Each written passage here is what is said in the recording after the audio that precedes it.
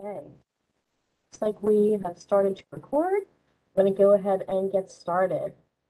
So good afternoon, everyone. My name is Amanda Gendak, manager of the NJDOT Bureau of Research. Thank you so much for joining us for today's Lunchtime Tech Talk webinar, which is part of a series of webinars and other events sponsored by the Bureau of Research. The Tech Talk program is meant to share and promote the implementation of research and innovative practices and transfer of knowledge among NJDOT staff and others within New Jersey's transportation industry. In this Lunchtime Tech Talk webinar, we'll be learning more about recent and ongoing transportation research affecting New Jersey's maritime transportation system. Today's Tech Talk features presentations from Dr. Daniel Barone and Dr. Robert Miskewitz of Rutgers University.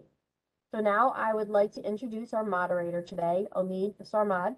Omid is a member of the Technology Transfer Project team, and Omid will moderate the question and answer portion of today's webinar.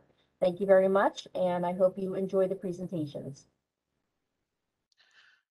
All right, thank you very much, Amanda. Before we get started today, we're just going to do a couple of housekeeping items first. Drs. Barone and Miskewitz will speak for about 50 minutes together today. We're going to save the question and answers for the end of the program. Throughout the presentation, if you do have a question, please use the chat box marked Q&A and submit all the questions to the host. Alternatively, you can use the chat box as well. Professional development credits are available if you stay for the full session. Your name must be included among those who registered. And please also complete the feedback form that should pop up after the event closes. We should be finished by about 1:15 today. With those items out of the way, let's move on to today's presentation. Nearshore placement of dredged sediment is a natural nature-based strategy that can enhance an ecosystem and reduce coastal flooding, while at the same time provide a viable, cost-effective, and long-term beneficial use option for disposal of dredged materials. But improper placement of dredged materials can damage habitat or wash away, providing little or none of these benefits. Strategic placement of dredged sediment requires knowledge of site conditions and sediment transport behavior to provide ecosystem enhancement and resiliency. Today, Dr. Daniel Barone will present preliminary findings from a nearshore sediment placement project at Goodluck Point in Berkeley Township, New Jersey. This project is being conducted in partnership with the NJDOT Office of Maritime Resources and the Edwin B. Forsyth National Wildlife Refuge. Dr. Barone is a jointly appointed associate professor at Rutgers University, Department of Marine and Coastal Studies, at the Center for Advanced Infrastructure and Transportation. We're also going to hear today from Dr. Robert Miskewitz, who will describe efforts underway to customize a Delft 3D morphological model to improve estimation of channel shoaling for the state's navigable waterways. Successful deployment of this model for the Shark River in New Jersey will facilitate expansion to the entire maritime transportation system and support NJDOT's efforts to improve navigability and facilitate operations and maintenance of the maritime work. Dr. Miskewitz is an assistant professor Department of Environmental Sciences at Rutgers University, and his work with the Center for Advanced Infrastructure and Transportation relates to new methods of processing dredged materials for beneficial use. Dr. Miskewitz, I'm going to turn it over to you first. Okay. All right. Let me, you have to give me the share button. Yeah.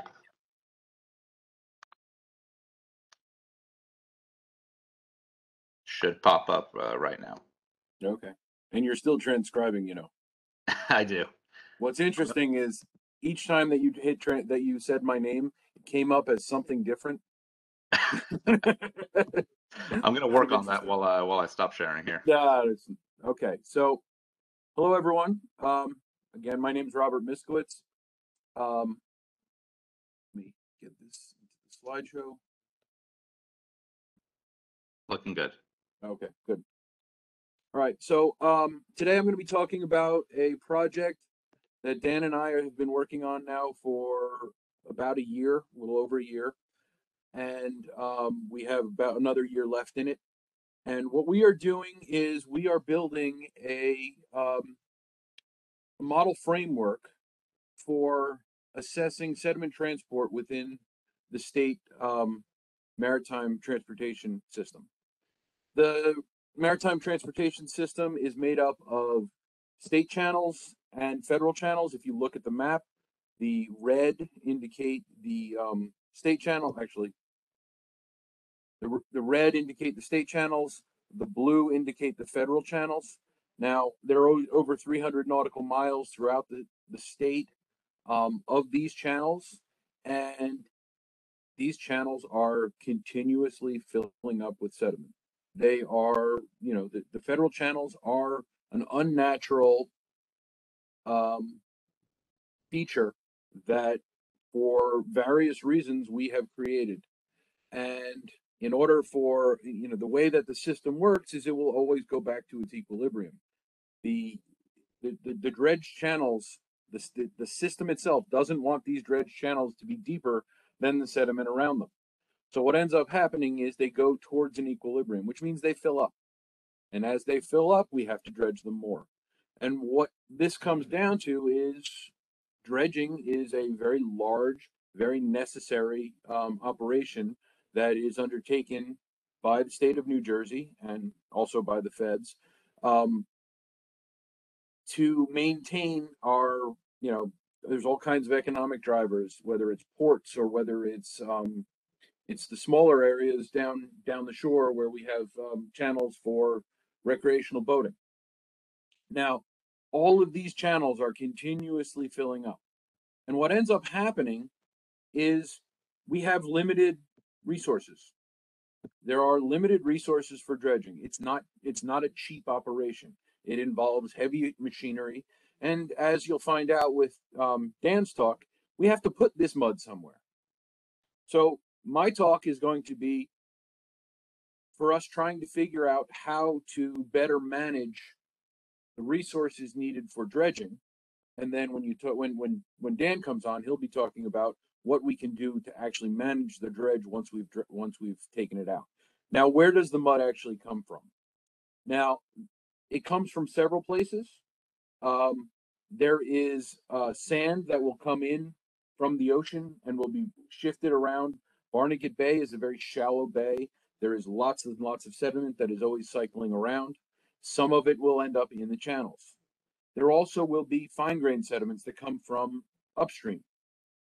When it rains, we have runoff events, we get erosion. All of that ends up in the receiving waters of the state, which is where these navigation channels are, and we end up getting fine sediments coming out of that.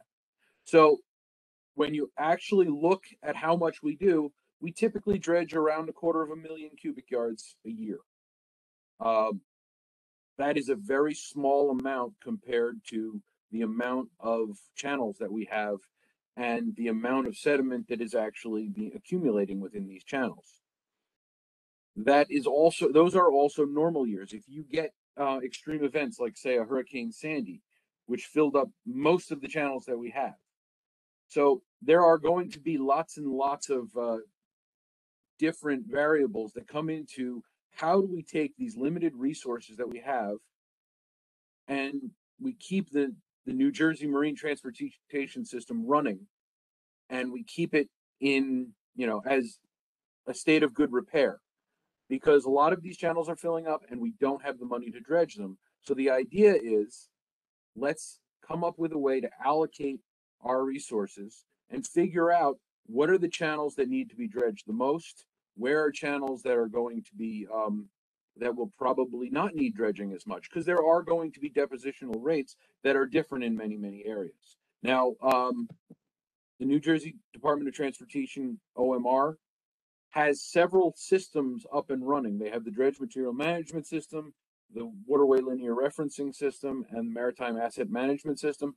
These are systems that are used together to come up with an idea on what is the state of the marine transportation system.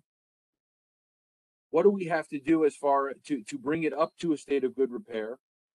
What do we have to do to keep it in a state of good repair? And then once we actually dredge those materials, what do we do with the dredged material? Where can we put it? How can we either dispose of it or beneficially reuse it to a benefit? Now, if you look at the way that we have the the WLS system that was in the previous, the waterway linear referencing system. With that, we're looking at what type of what are the actual conditions of individual channels. Now, in that and the maritime asset management system, what we do is we take the data and we predict what are the channels that we're going to need. Now, estimating of shoaling rates is a very important aspect of this. We go out, we have measurements taken every couple of years to measure what is the depth of these channels, how much sediment has accumulated in them over those couple of years. And what we've done historically is we created a model that predicts how much shoaling is going to occur in each of those channels. And that model is just a simple, empirically based model that goes towards an equilibrium depth. And all it really bases the sedimentation rate on is what were the measured depths, how much sediment has accumulated between the different surveys that we've taken. Now, that tells us 2 points in time. It doesn't tell us what's happened in between those years. There may have been accretion over the longer period. We may have erosion events due to high flows. We don't know. So in this case, it's a very, very simplistic way of looking at it, and it is based completely on 2 points. And, you know, obviously if we have 2 points, we can always draw a line. We know it's not linear between those 2 points. So what we're trying to do is look at this and say, okay, it is not based upon those 2 points. It's actually based on processes. The model that they've been using is fine. It's inexpensive. It's based on data, so it is realistic. But it's very difficult to take those 2 points and then extrapolate outward and say, okay, this is what the depth is going to be in 2 or 3 years. And that makes it very hard to use as a planning tool. Now, if we can look at this in terms of a different process-based model, which is what we're doing, and we're using the Delft 3D model. Delft is it's a Dutch company, and this is a hydrodynamic model that is used all over the world. And they have a very interesting sediment transport component to it that we tested out for this aspect, or for this project. Now, the goal of this project is to ultimately develop a sediment transport module to be put into that MAM system that I described. But we can't go and do the entire state navigation channel system right off the bat. And if you look, most of our channels are actually very are connected to each other. So what we were trying to do when we came up with this project is let's find the most isolated state channels we can find. This is Shark River. Shark River is a small coastal impoundment, really, with a river coming in from upstream, and it has a small network of state channels that are maintained. This gives us a really nice closed system that we can run this model on. It's also fairly small, which allows us to manipulate it many, many ways, and allows us to put our model through its paces a lot better than we otherwise could if the model had a much larger domain. So if you look, these channels are this is the bathymetric survey for the baseline depth of the channel system in Shark River. And what we're doing with this model is we're trying to predict sedimentation rates in these channels. Now, just so I don't ruin the punchline of this whole project, we are not done with this project. We've run some preliminary simulations, but we're not finished. We haven't done the full calibration, and we also have not been able to run it for a 3 or 4 year period, which is what we want to do. We're actually working on setting up a server to be able to run this, because Delft 3D is very intensive in its computer needs. Okay, so this is Shark River. It has some really good benefits for what we're going to be doing, being that it's a small area. We also have tide gauges in the entrance channel for the inlet. We have the two tributaries that come in to this body of water are both gauged by USGS, so we actually have flow and TSS measurements, which also are inputs to our model. So we have it's a very nicely delineated system for us to use as a demonstration model. Ultimately, though, we plan to do this for the entire state. All right, so this is our model grid. You can see all these little triangles. Those are individual elements, and we calculate the water flow and depth in each one of these elements.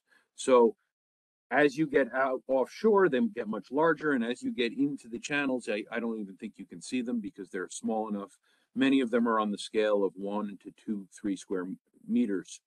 And that's because we need higher resolution near the channels. So we've actually burned those channels in with really high resolution. And as we get out onto the mudflats, you get larger and larger grid points because we don't need as high resolution of the flow in those areas.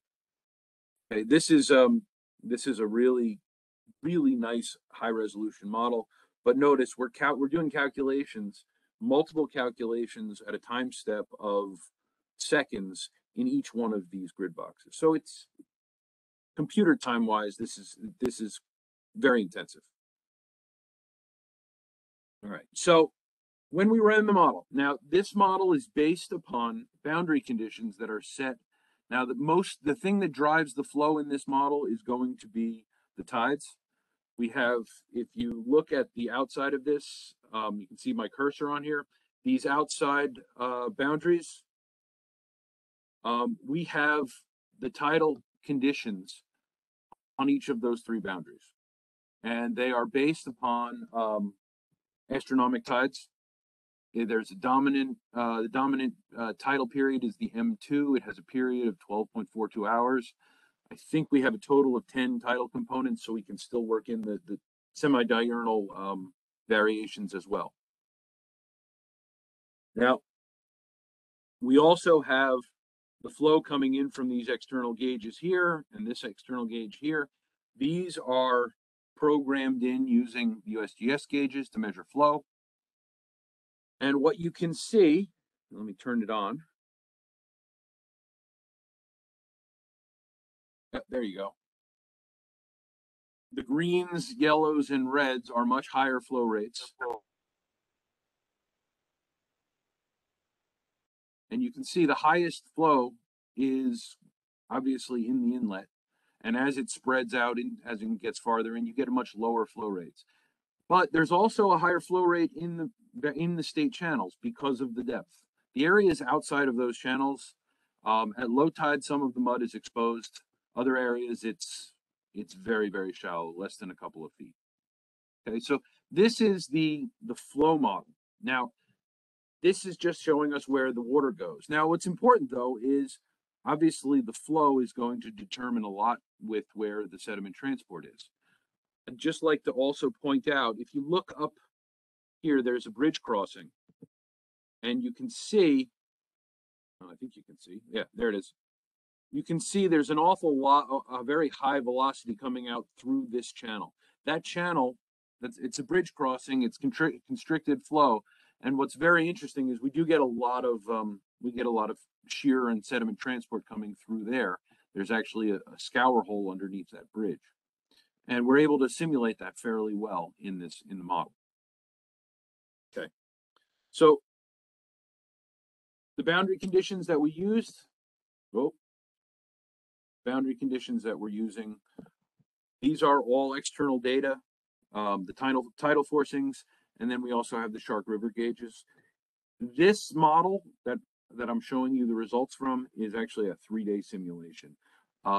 Unfortunately, the computer needs for this model are very, very high, and what we're trying to do is get it set up. That's basically the next phase in this project, is to get this up on a server system running with several cores, so we can run it a lot faster, and that way we don't have to take computers home with us and shut them down and run them overnight and stuff like that. So that's the next phase, and we'll be starting that on Monday. Okay, but you can see this area, we had a small storm on the 1st of January in 2021, and we ended up with a fairly small discharge.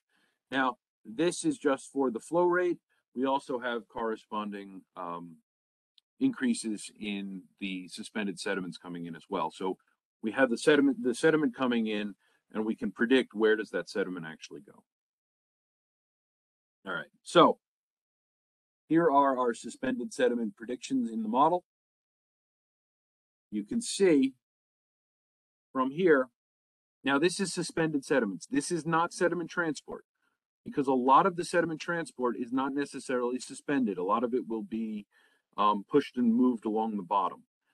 You can see in this case, really the largest amount of sediment is coming out as a function of the discharges from the stream, from that particular stream, because there was the highest amount of sediment coming in there. Now, there is other suspended sediments that are going to be throughout this system, but most of the sediment that is suspending in around the inlet, that's all sand, and it falls right out of suspension. So it moves. It's not actually getting fully suspended. So only the really, really fine muds coming from upstream are what we're finding getting suspended. Now, again, that's only for a 3-day period. We may have other, as we go, we may have higher tidal velocities that will strip some of the mud off of the flats, but we didn't see it in this 3-day period. Okay. So in order to come up with sediment transport parameters, now, what I'm talking about now is not the sediment coming in from the rivers. I'm talking about sediment redistributing throughout this water body. So we went through and we went out and did a full sampling. We took samples at each of these pink sample locations with a Ponar grab sampler, and from them we took cores, because when you can open up these the Ponar grab sampler and you can take a core. We used, it actually is the inner lining of a geotube, or not a geotube, sorry, the sleeve for a geoprobe. And we cut them about 10 centimeters long, and we put them in, we capped them on both sides, brought them back and froze them, and used them for our sediment samples. Okay, now what we ended up doing was we took different measurements with them. The first measurement we took was shear, so we needed an intact surface. That's why we took those cores. We also did settling rates, and we did texture. Now, our texture was only limited to coarse grain versus fine grain. We basically used a 200 mesh sieve, and anything that passed the 200 mesh sieve was considered fine, meaning clays or silts, and anything greater than, or that didn't pass, was considered coarse, which we considered a sand.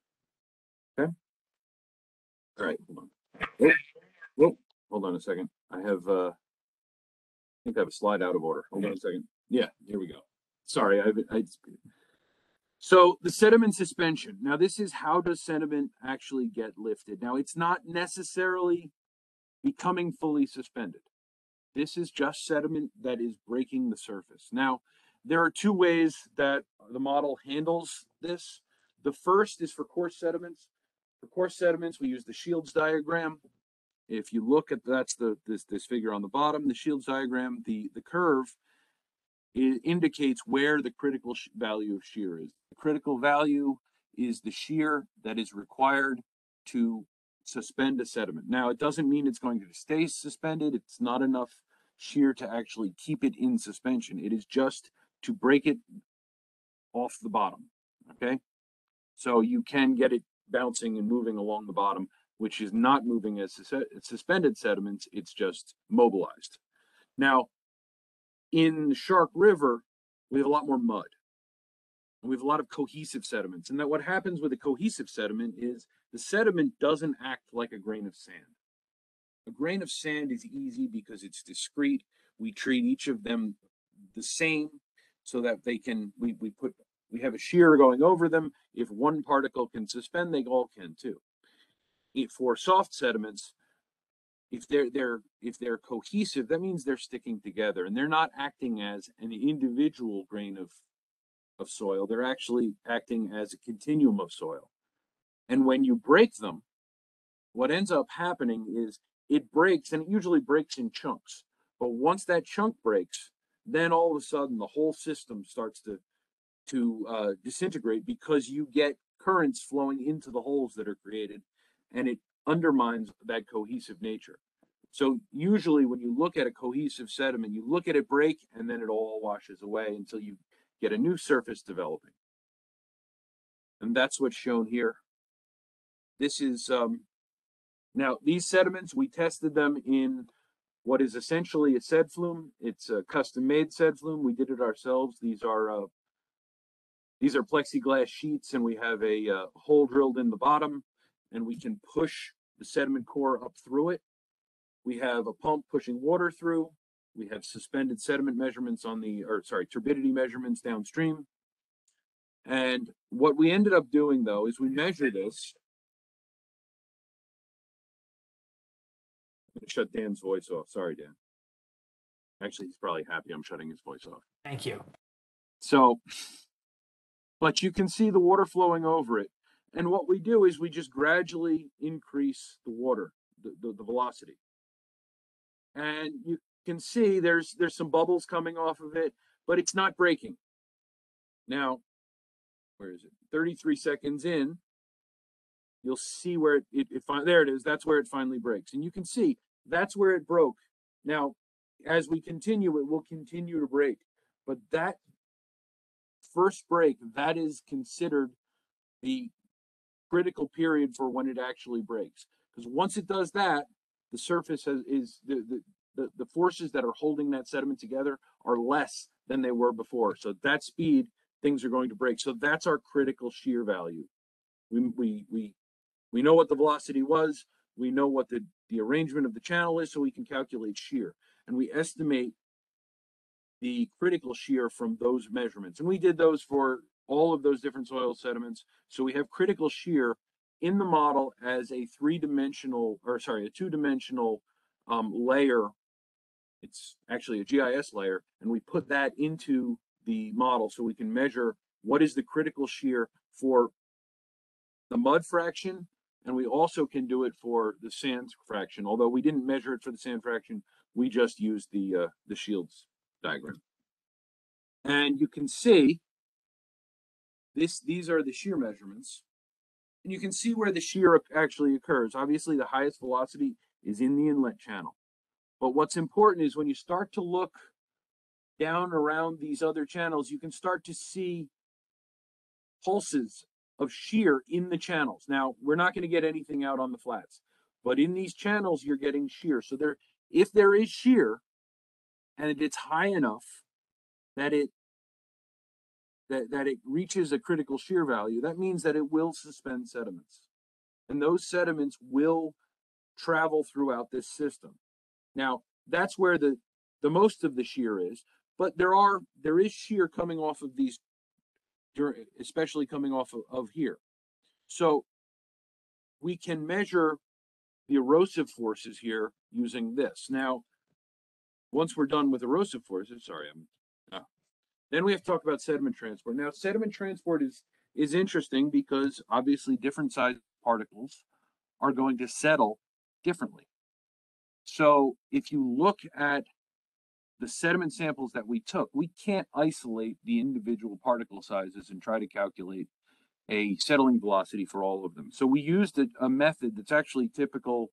It's outlined in wastewater treatment plant design. It's done by Drosty in 1997. It's a simple cumulative distribution function versus settling velocity. So you have a column, you mix it up, and you shut off your mixer and you let it settle, and you measure the TSS at various periods, and you come up with a distribution function versus settling velocity. And from this, what we can do is, if we know what type of sediments we have, we can predict what the settling velocity is. And in this case, we have this for all of those different samples, and we were able to come up with a bulk settling velocity for each one of those samples, for the coarse fraction and for the fine fraction. Now, if you look, this is actually the interface for the sediment transport parameters in the Delft 3D model. And you can see we're running a sand fraction and a mud fraction. We have density, so we know what the weight is of the sediments. We have the dry bed density. We have the specific density, which is actually the wet density. We have settling velocities. And we have our various erosion parameters. Now, we can use all of these based on those sediment samples we took and come up with a model for predicting these things. So now we ran the model, and here it is. We ran the model for 3 days. 3 days is not a lot. Obviously, it's not really even enough for us to get a good assessment of sediment transport. But there is a part of this model that we can use, because we can put in a morphological factor. And what it does is it basically says, if you run it for 3 days, what we'll do is we'll just multiply that factor by whatever you want it to be. Well, we can run it with 50, we can run it at 100 times. This model was run at 50 times. So what you're seeing is we have an accretion of sediments. You can see it based on this plot, that we're getting, step functions at each tide, because all of these are based on the tide. And you're getting sediment washing in and filling up a channel right in the middle of the state channel. Now, if you look at it, it's only going up 3 millimeters. That's not much. Now, but it's going up 3 millimeters in a 72-hour period, which, if we did a 50 times morphological factor, that's what the prediction would be for about 150 days. So when you think about it, we're getting a sediment accretion rate of 3 millimeters in 150 days. That what you can then do is extrapolate that out and say, okay, well, how often can I come back and actually dredge this channel? Because, yeah, 3 millimeters is not much. But what happens if we have a storm? What happens if, how many years can this go at 3 millimeters in 150 days? So, 6 millimeters a year, or a little more than that, is nothing. But over time, it will build up. And in some of these channels, there's a significant amount of time between dredging. So how do you go about doing this to actually plan your dredging? Now, this is not the highest accumulation of sediment. Now, this is actually showing you where the bed actually changes, because these are the depths in the bed, the different colors. Yellow being the shallow, or red being the shallowest, blue being the being the deepest. And you can see, you don't see a huge change here. Well, it's got to start running. There you go. You don't see a huge change. There's some shifting of sands around in here, and that's just shoals moving with the real high velocity coming in. But where you actually see a difference, because remember, you're not going to see 3 millimeters in this scale. Where there is a significant change, though, is if you look, you see this shoal. This shoal changes an awful lot during a 3-day period. It gets pushed around a little bit. Now, if a shoal starts to move, that means that it could end up inside a channel. And because you're destabilizing that whole shoal. So that sediment is probably going to change its in the way that you can actually see the way that it moves. So it's very important to notice these small changes. Now here, you can't really see it from what I showed, but if you look at it from here, hold on. Oh, wait, I can't control this. Sorry. All right, so look at it from the beginning, and then look how it changes over time. It's easier when you move it fast. You can see it. The ridge of the shoal gets pushed away from the channel. Right, it's getting pushed outward, away from the channel. Now what's going to happen with that is an impact of our sediment transport. Now, some of that sediment is being pushed out this way onto the flat, but some of it is also being suspended and moved around throughout this system, and that's how it's ending up in those channels. And you can see that over these different areas, you can see observation node 2 is by that channel. It actually gets deeper in the channel. Not by much, but it does get deeper. If you look at the other areas, though, so this sediment is getting pushed, and as it gets mobilized, it moves throughout this system.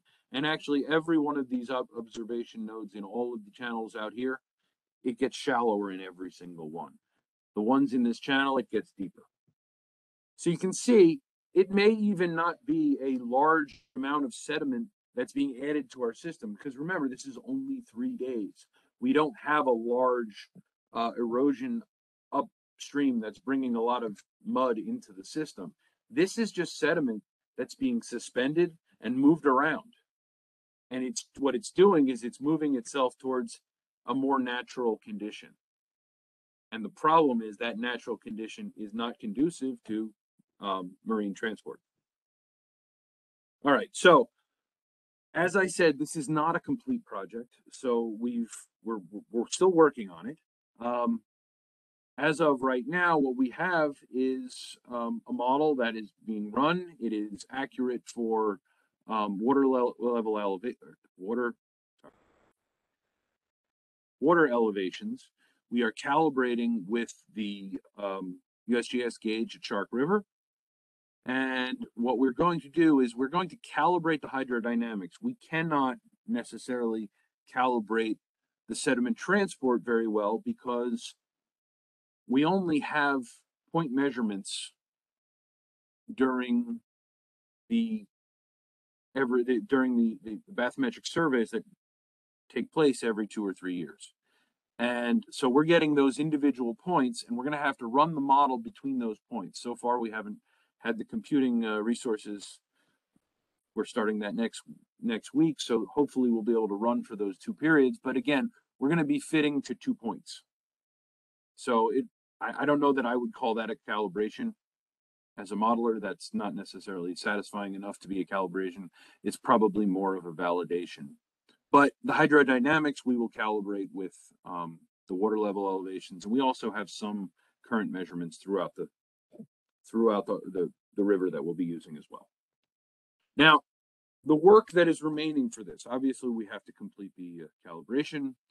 We need to run long-term model simulations, so we need to run these models for periods of 2 to 3 to 4 years. And then one thing we're doing right now is we don't expect this process to be a very steady process. We expect accretion in state channels to be periodic or episodic, really. And one of the things that we want to look at is we know Hurricane Sandy dumped huge amounts of sediments throughout the state channels. So we want to run Hurricane Sandy through this model, which we can. We have all of the boundary condition data. So we can run Hurricane Sandy and see what happens. How does it move the sediments around? How does it redistribute sediments throughout this harbor? So we're going to be looking in the long term with our 2 to 3 year model simulations, but we're also going to look at episodic events and say, okay, well, what would a 100-year storm or a 500-year storm do to sediment transport in this in this setting. And then again, once those are the tasks left for this project, but ultimately we want to incorporate this model into the OMR's MAMS model, so we can better manage the sediment the sediment transport predictions and better manage the resources needed for dredging. Okay. The way that we're going to do that is hopefully we will have we're actually getting a whole rack server system to be able to run this model on, you know, very large scale for very long periods of time. So that's our next step up in this model. Okay. All right. So that's what I have for describing this project, and hand it off to Dan, and I'll answer any questions after. Okay. Thank you very much. Thank you, Rob. Hi, everyone. Let me just share my screen here. Okay. So just to continue, I won't take too much of your time. So Dr. Miskewitz set the stage for trying to understand sedimentation in the state navigation channels and how fast that happens. And ultimately, we want to know where can we put that material. If we can't maintain safe navigation, that's a problem in the state of New Jersey. The navigation system is a huge economic driver for the state. So managing sediments regionally is critical. And one of the things that's been happening in recent years, and Maritime Resources and DEP and a lot of the other agencies have been working really hard towards what's called beneficial use of dredge material. In a lot of cases, traditional placement sites like confined disposal facilities really are not available in certain parts of the state, especially in the upper Barnegat Bay. There are no upland placement sites, traditional sites that have berms and weirs and discharge pipes. So one of the things that we've been doing is partnering with the wildlife refuges, in this particular case with the Forsyth National Wildlife Refuge, in addition to the consultants working with Maritime Resources, WSP, and Gahagan and Bryant, to identify places to place material and enhance eroding marshes and beaches within estuaries. Me as a geomorphologist and coastal scientist, geographer, this has extreme interest to me because I'm really interested in the morphodynamics of estuarine beaches. So one of the things that we're trying to understand with this project specifically is a nearshore placement of sediment. What happens when you place it in the nearshore? And how does it change? I'm sorry, I don't want to interrupt you, but can you remove the box on the screen where your video is showing? It's covering up the PowerPoint a bit. Sorry about that. Yep, got it. No problem. So this project is in Goodluck Point. It's in Berkeley Township, New Jersey. This project is owned by the land itself is owned by Forsyth National Wildlife Refuge. The project area itself, you can see here in the map with the red, it consists of a narrow sandy estuarine beach and dune system fronting a tidal marsh. Now it was a second part to this larger Goodluck Point project where they did do a thin layer restoration on the other side of the road. But I'll be talking specifically about the nearshore placement side of things. So the sandy beach shoreline has been migrating landward, threatening the landward marsh area for many years. There's several sand overwash veins that are already overlain on the marsh platform.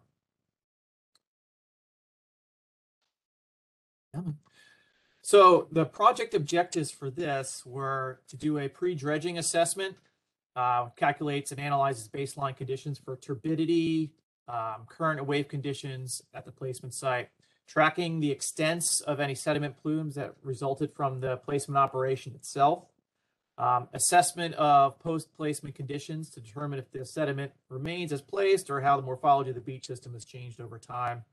And then lastly, related to what Dr. Miskewitz was discussing, develop a morphological model to optimize configurations for future placements.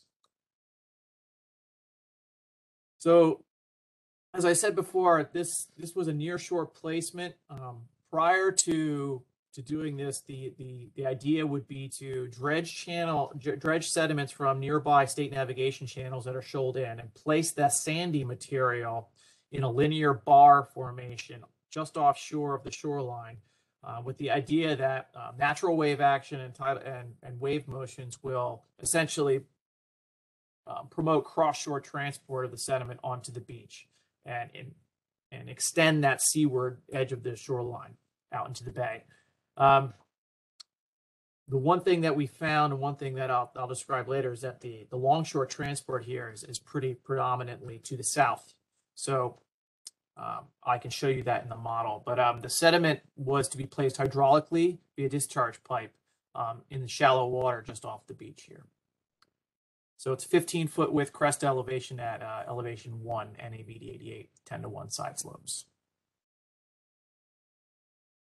So in terms of the amount of material that was placed at Goodluck Point, there was about 6,000 cubic yards of suitable material within the channels identified at the Goodluck Point channel just to the south of the project area in yellow, and the Berkeley Shores channels here.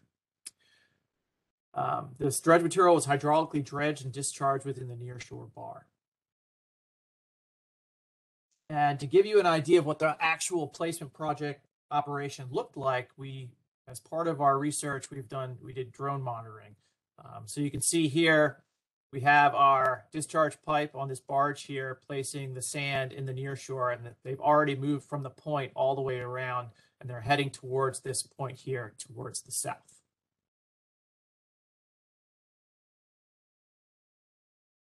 So, as far as the project goes for permitting requirements and environmental requirements, this project consists of 3 primary stages.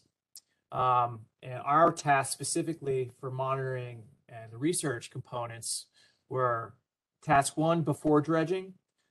That part consisted of deploying an ADCP co-located with a turbidity sensor prior to the dredging project itself, so we can have an understanding of the baseline conditions of just baseline turbidity, but also waves and tidal currents. And then we also have done several UAS surveys and GPS and hydrographic surveys to develop elevation models and understand just the orthometric view of what the shoreline looked like prior to the project. In addition to that, we also did a benthic community assessment, which I'll show in a moment. So we took 3 grab samples to look for macroinvertebrates, but we also did transects of video footage, which were very difficult. The data collection effort was we didn't see much because it is such a turbid environment in Barnegat Bay.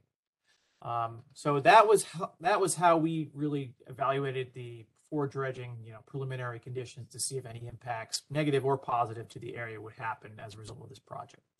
So during dredging, we kept the turbidity sensor out there. And then we also did several days worth of UAS visible plume monitoring. And we also took water quality data. So we took water samples during the active dredging so we could compare our turbidity transects, which you can see here in the bottom right, and do a regression analysis to identify, compare turbidity with total suspended solids.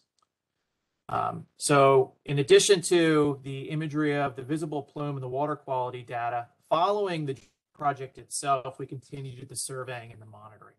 So we have done, as of now, we've done these 3, 6, 12-month surveys. We have our final survey coming up in April. That will be the final survey, the 18-month post-project.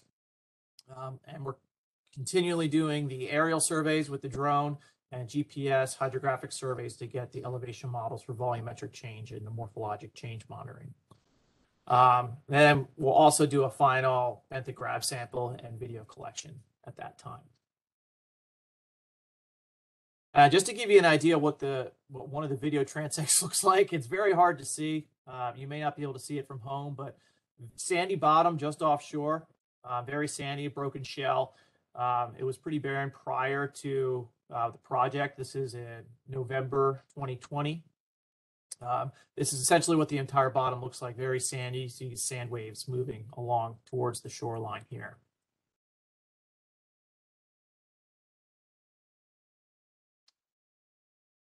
Now, the preliminary results we have from our turbidity sensor.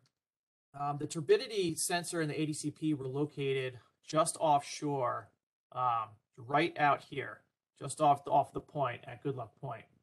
So we had a general understanding of the turbidity in the project area. Now, the preliminary results, and one of the main things that we were trying to understand is what are the impacts of a specific dredging project in water placement on sediment plumes, because sediment plumes can potentially negatively impact benthic communities as well as fish species and essential fish habitat and submerged aquatic vegetation and the like. So we really wanted to have a good understanding of, what are the ambient conditions, what are just the day-to-day conditions of general suspended sediments, turbidity in Barnegat Bay, and then what are the impacts of the dredging activity itself. And one of the interesting things we found was that even prior to the project start, the blue is the water level in this graph. We deployed the turbidity sensor from November 4th through the entirety of the project, but this particular deployment was to December 9th. The project itself started on December 2nd, 2020, and it wrapped up December 23rd, 2020. But the interesting thing to note is that the actual turbidity levels were actually far higher prior to the project starting. A lot of this has to do with rain events, high wind events, creating resuspending sediments and finer grained sediments within the water column. And you can see just offshore, even though this is really close to the project area, the turbidity values went significantly lower following or prior to the project itself. And then after the project commencement, it really didn't go much higher, maybe one day, but this was also as a result of very, very low tides in this area. So once you get very low tides, higher winds, you can get higher suspended sediment concentrations in those areas as well. So during the period, NTU events were approximately 10.4 NTU with a maximum of approximately 19.7 NTU. During active dredging, the measurements were 13 NTU with a maximum of 32 NTU. So relatively similar to the prior dredging time frame. Now, during the actual placement, we also did drone collections, trying to map the visible plume. So you can see here in a lot of these pictures, the suspended sediments identified in the aerial photographs and the aerial imagery were really confined to the immediate project area where the placement was going on. Now, one of the things we also did during active dredging, so on December 21st, this image here, we also did turbidity transects with a vessel. And then we compared that to water samples that were taken on that same day. So we're able to create milligrams per liter total suspended solids map on this same exact day. So you can see the dredge location here and the dredge location in this map. And again, the suspended sediments and the higher concentrations of suspended sediments were limited to the immediate project area. And within a few hundred feet of the coastline, they go back down to ambient conditions. This green dot is where the ACP and the turbidity sensor were located. Now, in terms of model calibration and understanding what the conditions are in this site. So in Barnegat Bay, in the upper Barnegat Bay in this location with regards to currents and water levels, this is a semi-diurnal tide. The flood tide typically flows north from Barnegat Little Lake Inlet up towards Goodluck Point and then reverses on an ebb flow to the south. The direction of flow is fairly uniform throughout the water column. It's two directional. And then the higher flow values were observed during this deployment during storm events. There was also a storm on November 16th, 2020. That's where we observed the higher flow values. In terms of waves, for the ADCP output, the wave energy in this specific location is pretty limited due to the short fetch and the shallow water. The significant wave heights here are typically on the order of 20 centimeters or less, with very, very short periods, less than 2 seconds. Under normal conditions, the movement of sediment is typically dominated by shear flow due to the tidal forcing. But during wave events, like coastal storm events, like on the November 16th date that we see here, the significant wave height reached 50 centimeters with longer periods that were greater than 2 seconds. So during those types of events, the wave energy combined with the tidal flow can suspend sediments from the bed, and that can result in erosion and overwash of the beach.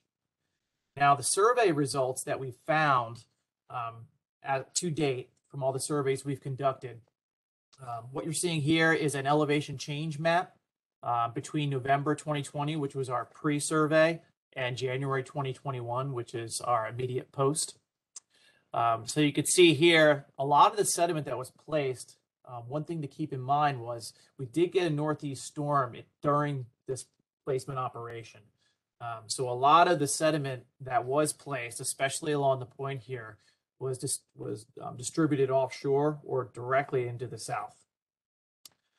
So you can see here, immediate pre and post, within this nearshore berm placement area, the majority of the sediment, there was some around the point, but the majority of the sediment had accumulated immediately to the southern area. And then 1 year post placement, in December 2021 from November 2020, a lot of the sediment still remains in this southern area. But one of the interesting things is, due to the northeast events that we observed during that time period, we do start to see some overwashes of the beach onto the marsh platform as well. There is some sediment still remaining here, but one of the really interesting things is offshore here, you get these sand waves that move in and out of the Toms River. So you can have tremendous amounts of sediment change offshore with very little on the beach. So you can have, on the order of 15,000 yards moving every 3 months or so offshore in this area. And this is predominantly due to sediment moving south from northeast events, and then more sediment coming in and filling in these voids from the river. So in terms of the 1 year placement operations, the difference in sediment placed before and after the dredge operation, the amount of material that remained in the nearshore berm area was only about 1,400 cubic yards. Keep in mind, there was a major storm event during that placement time. So out of this entire project area, there was 15,000 yards lost. But within this area, specifically before and after the project, there was 1,500 yards or so. So about 42% remained of the placement. Excuse me. It's funny, 3 months prior to that, or 3 months following that post-survey, there was 189,000 cubic yard gain offshore in the entire project area, and then the nearshore berm area actually gained more, about 1,200 yards more of sand. And then between the before dredge, November 2020, and the 3 month, which was March 2021, the project area gained 2,200 cubic yards, and the nearshore berm gained about 25, so about 50% of what was placed. And then, interesting enough, the 1 year survey, the entire project area, as you can see here, which is what we're seeing here, the entire project area has lost about 7,100 cubic yards, and the nearshore berm still remains about 50% of what was placed. And that's just in this berm area. So it's not accounting for the overwash fans, which actually we've been finding have been pretty nice foraging areas for shorebirds. So morphologically speaking, the shoreline still has advanced in the southern area, southern 700 feet of this project area, and it has created some newer overwash areas in the back here. Just to give you some aerial comparison from the orthomosaic mapping missions we did with the drones. Starting from left to right, left is November 2020 prior to the project. The next image is from March 2021, 3 month post placement. So you can see the amount of sediment placed here. You can visually see the shoreline advance in the southern quarter of the project area. And then as we move 3 months into June 2021, a lot of the sediment has started to just taper off into the different edges and create a smoother slope on the offshore. And then December 2021, you really can't see this bar here, but it is a higher tide, but it's actually much, much shallower in the offshore in the southern portion here. Along the northern extent, you do see some sediment accumulation in these little beaches here, but there was continued erosion at this one point here. To summarize and conclude this project, in terms of turbidity monitoring for permitting requirements and looking at the environmental impacts to the area, turbidity sensor measurements show significantly higher NTU values prior to the commencement of the project. There was really high suspended sediment concentrations at the project site, at the discharge, but they were really limited to the immediate project area and sharply dropped off to ambient conditions within 300 feet of the shoreline. The preliminary data show, in terms of survey work, that the longshore sediment transports to the south, and about 42% of the material placed at Goodluck Point has remained within 12 months post-fill. The entire project area, the total loss was 7,100 cubic yards, 12 months post-fill.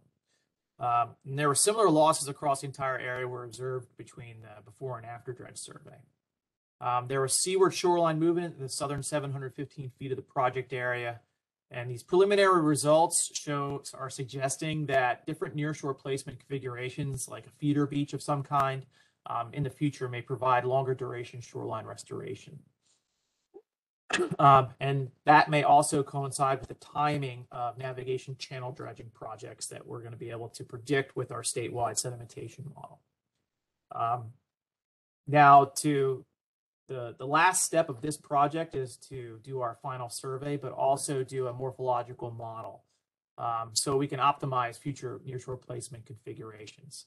Now, we have an entire hydrodynamic model for Barnegat Bay. So here's our project area. So one of the things that we're doing right now, and this project wrapping up this summer, is we're going to be taking these water level observation points and forcing a model at Goodluck Point to optimize and do different placement configurations. So what you're seeing now is water levels, blues being shallower, green meaning deeper. But we can take those water level forcings and winds and waves that we ran and force it at Goodluck Point itself and get the velocities and sediment transport in this specific area. And now one of the nice things with the Delft 3D model that we can do is we can actually simulate a dredge pipe and placement of sediment within the system itself. So we can actually compare and validate our model based on what was placed in our survey data. So one of the nice things is each one of these red arrows represents a date of placement for the dredge. And now we can actually start to look at what we're seeing now is the suspended mud concentration. So not only can we compare the extent of a sediment plume, so they start dredging right now. So not only can we compare the extent of a sediment plume from what we observed, now we can also start to track and validate the volume of material that was placed from the dredging operation to the model. So now we can start to look at different placement areas. So not only can we just take these arrows and place them along here, but now we can start to take, maybe one location and create a feeder beach here, and then look at that distribution of sediment. This model I only ran for a week. I'm going to be running it for the entire project time frame in the next day or two. But as you can see here, dredging starts around the end of December 2nd. Right in this location, you can start to see this is the bed level. So darker blues mean deeper, green means shallower or above water. But it's kind of hard to see, but you can start to see these cells filling up in the nearshore bar area as a result of the placement. So if I just go a little faster, you can start to see placement of the sediment in the nearshore. And we can run this for a long time. So the idea is we're just like we're doing for the Shark River project, we're going to be running this for 18 months. So we're going to do the placement and try to validate the model based on what was placed and then what the sediment does over the term of the 18-month period. So we can really validate our model. And then the next step would be just to take those configurations and see what happens if we place sediment right here. Where does it go? What happens if we place it over here, or instead of a linear bar, what happens if we do some type of breakwater offshore? So these are the types of things that we're starting to look at This project specifically should be wrapping up, but one of the more powerful things we've observed for this approach is that now we can start to do this before the project even starts. So now we can start to optimize placement before we even go to the planning phase or in the planning phase before design. And this can really help inform design for coastal resiliency projects, optimizing dredging timeframes and placement timeframes as well, and permitting times. So really powerful project, and I hope to give another presentation once we wrap this up. Future. And that's it. Omid, I'll hand it off to you. Thank you both so much. I really appreciate the presentation. We've got quite a few questions in here, and I'm going to answer them as they came in. So I think we're going to be starting with Robert. Scrolling back here. For the shear samples, Robert, did freezing the cores impact the shear measurements?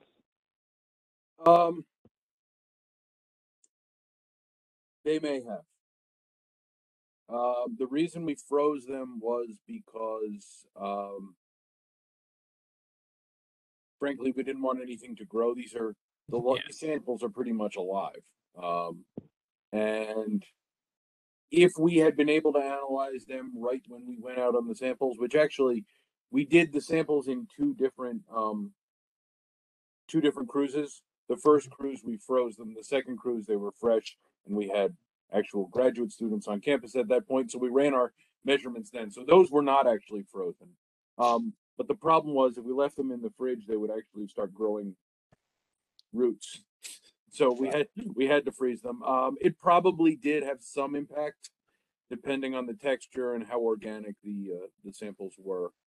But I would, if we were doing it again, probably I wouldn't freeze them. But since we took a bunch of samples and we weren't going to be running them for months, we had to, unfortunately. And in situ is very hard to do. Yeah. And these samples, I mean, a lot of them were, they would have algae growing straight up out of them. So, sure, getting a truly in situ sample, as Dan said, is impossible.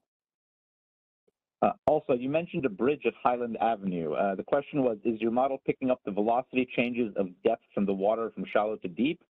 And would the sediment be more from the side slopes caving in? So I think the question, is it a 3D model? Is that the question? I'm assuming it's, are we looking at layering of right. The water column? And this is a depth averaged model.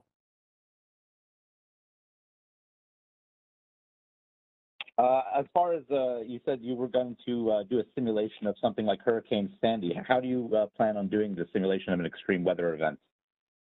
Well, we have the, as long as we have the boundary conditions, we can run the model, because the model itself is going to be driven by the water levels out in the ocean, which we have those measurements. Those measurements were taken. We also have the measurements in the Shark River inlet. So if we can't get the ocean ones, we can use that as a boundary condition. We also have the USGS gauges. Now, some of them went offline, so we might have to, do some interpolation, but that type of simulation is just going to be done based on adjusting the boundary conditions.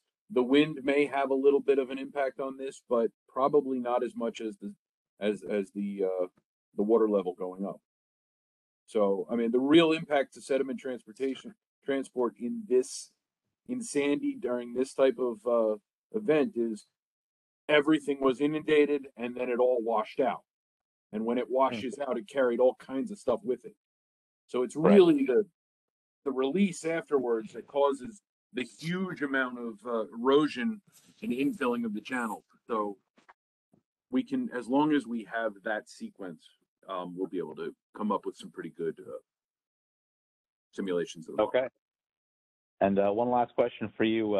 Does the popularity of the channel factor into the frequency or the priority of dredging, i.e. the Shark River main state channels versus the upper reaches of state channels further west in the Shark River inlet? that front along residential areas. You're asking how they actually decide what channels to dredge, right? Yeah. I'm assuming. Yeah. That is That's a That Scott is- question. but- that is a question for OMR, not for us. Yeah. But I do know that it is based on many, many, many things, of which I'm not qualified to comment on. It is on condition, but it's also on need. It's also on the many other things that drive decisions in the New Jersey Department of Transportation, which many of the people sitting on here would know better than I. All right. And Dan, was the project permitted as a pilot project, or did it not have that designation? I don't believe it had that No. designation because it was. No, part it of- wasn't a pilot. No, it's part It of. was a- So the nice thing that OMR was able to do is partnering with Forsyth. So it's technically a Forsyth project by the Federal Wildlife Refuge, and then NJDOT is partnering with them to provide the material and a lot of the technical resources to do it. Okay. And as far as your modeling, how do you go about testing the accuracy of the modeling of your preliminary model? So that's a good question. So we have survey data. So one of the things we're going to be able to do, since it's a morphological model, is we're going to be comparing the survey data with the model output. So that time varying bed level I showed you. So that's one of the ways we're going to be validating it. But also we have the ADCP data. So in terms of validating, we can validate the velocities and the water levels from the ADCP. And there's also a tide gauge very close to there because we're forcing our project grid with a larger model from Barnegat Bay that's used with forcing from the ocean. Okay. And this one, it could be for either of you, but in the locations that you chose, Shark River and Good Point, were there other locations in New Jersey that you identified as areas that you could also do similar observations? Like, do you have other locations that you're looking at? Oh yeah, lots and lots. And our plan is actually to do this for the entire state navigation channel. Yeah. So, Okay. yes to everywhere. Yeah. Yeah, and in terms of Goodluck Point specifically, in my observation, marshes aren't getting bigger. So, and beaches continually need sediment because there's a lack of sediment supply due to the amount of development in New Jersey. So, yes, there's lots of areas that could use this type of work. And we have a couple of projects coming up at locations in this area and farther south that are going to get similar treatment. All right. We are all out of time and all out of questions. I want to thank you both again. Your presentations were wonderful, and those presentations will be posted on the NJDOT Technology Transfer website. The link is shared there on the screen. We're going to send out a notice to everyone who registered when the presentations are posted and how to access a certificate for continuing education credits. And please complete the feedback form at the end of the event when it's sent to you. Again, thank you very much to both of you. And please look forward to our next presentation. The next Lunchtime Tech Talk is going to be April 21st. And the information is there. Take care, guys. Thank you very much. Thanks a lot. Concrete. Thank you, everyone. Have a good one.